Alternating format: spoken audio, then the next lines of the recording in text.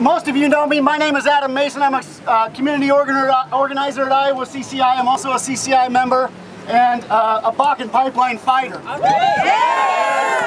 want to thank you, Echo Ed, and thank you all for being here today. We came here today 2 years after we learned of this proposal. 2 years of fighting this proposal when regulatory efforts have failed us.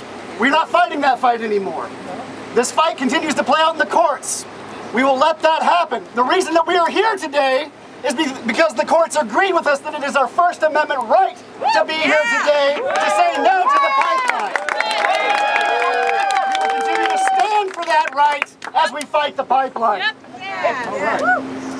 So thank you all for joining us today. We are here to protect our water. We are here to protect our soil, to protect our land. We are here to stand in solidarity. Brothers and sisters in Dakota who have inspired us to take action that we are going to take today. This morning we had 90 people at a nonviolent civil disobedience training.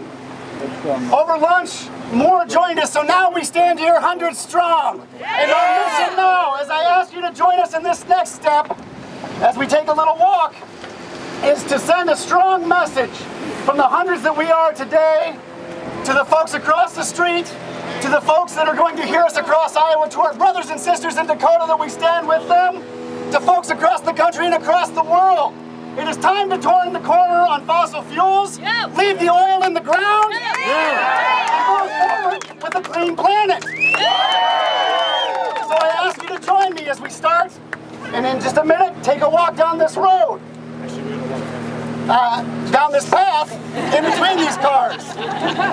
Just down the street here, you probably saw it as we drove in, there's a staging area. It's like a beehive of construction for this pipeline.